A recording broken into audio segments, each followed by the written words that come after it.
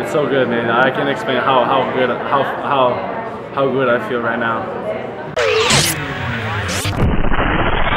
Awesome experience to be swimming here at the Pan American Games. Such a strong field to be swimming with the elite group.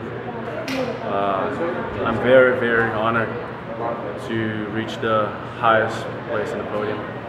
It wasn't easy. I'm so grateful right now to look back for everything that I didn't do, such as eating junk food, partying, and it's days like today that you see that how important it is to open, like to not do certain things to reach one of your dreams.